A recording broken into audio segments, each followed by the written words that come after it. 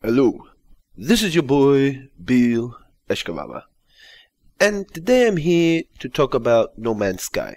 So, I picked up No Man's Sky on Steam on PC. I didn't pick up the PS4 version. And first of all, I want to talk about the port. The port is not very good. Now, I haven't had the problems that some people have had, that they can't even play the game. I am able to play the game. The only problem is, every time I log into the game and get into the game, I have to set all my settings down to low, and then the game starts running fine, and then I can bump it back up to like medium or high settings. But if the game starts off straight away at high, I'm getting very bad frame drops and skipped frames. By doing the low and then going back up to high, I know some people have said that it does help with the port, and Total Biscuit talked about this. And it does help my PC cope with it. It isn't still running perfectly. There are some skips here and there, but besides that, the game has been running pretty smoothly. It's never crashed on me, so I'm, I guess, one of the lucky ones that my PC has made it through, and I am able to play the game and enjoy the game. So, besides that, let's talk about the actual game. So, for me, No Man's Sky has been a mixed bag, as I found it very relaxing. I found it a relaxing game just to chill out and sit back and just relax. The game basically follows a pattern of you're traveling through space, you start on a planet, you mine stuff, you mine minerals, you get your spaceship up and running, you basically then fly off into space, and basically you can travel to different planets and mine more stuff, or go to the space station, drop off stuff, check out other ships if you've got enough money to buy it, and eventually you get a hyperdrive, and then you can transport to different solar systems with other planets to mine more, to get more stuff. So it is a very repetitive game. I could see some people saying that this game is just too repetitive, since all you do is basically get on a planet, mine, maybe collect some information, maybe upgrade your suit, upgrade your weapon, your mining weapon, maybe get some knowledge to learn the alien races, because the alien races do not speak English, they speak their own races. So maybe visit one of those stations, get a new word, maybe interact with an alien. But that's basically it. You're going from planet to planet, mining to get more stuff so you can go on further. So I can see some people saying that's kind of boring. But for me, I find it very relaxing. I find it relaxing just landing on a planet.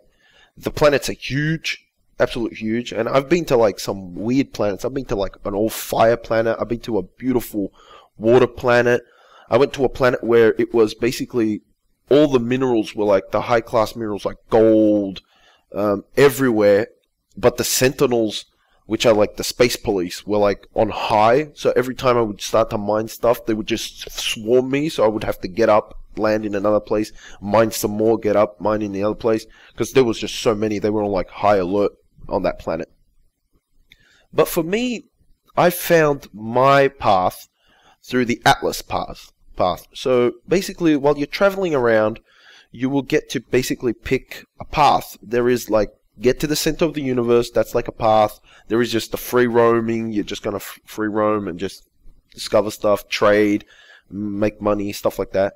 And then there's the Atlas path, so that's what I've been going through, and I've been to maybe 5 different Atlas stations, and basically these are basically these fast stations where you have to travel there, you have to travel through multiple different galaxies to get to that Atlas path. And then when you get in there, you get some fuel, you get to learn some languages, and you basically interact with this kind of like space being, which is like a red ball, or he's like a triangle and he moves around. He's on the cover of the game. So that's what I've been doing. I've been following Atlas. I've been mining a lot. I've been making pretty good gold. I've upgraded my suit. I think my suit has now 17 slots to fit stuff in, and I've also got a new ship which fits, I think, 20 slots, and I've been enjoying myself. Now, I don't find this game a game that I would sit down and be my only game. I think that this is a good supplementary game. So let's say I play a lot of Overwatch, I play a lot of Hearthstone.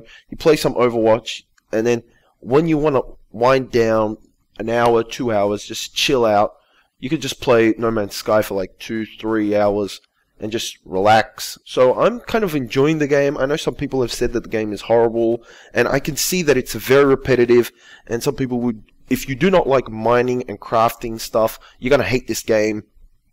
If you're into a game that, if you want a game that's going to be heavily narrative focused and telling you what to do at all times, which this game does tell you the objectives that you're supposed to be doing, but I'm talking about like a NPC coming up to you and saying, this is where you go, then this game might not be for you. But if you just want to chill out and relax and maybe mine some stuff, you know, like when you find like a big river of gold and you're just mining down there and getting all that gold, and then you go back to the space station and it's not worth that much, but then you travel to a different galaxy and gold's like worth triple the price of the other one, and you make like 1,000,000 credits right there. That's pretty exciting for me, and I've been finding the game alright. Actually, probably more than alright. I've been finding the game highly enjoyable in a relaxing kind of way.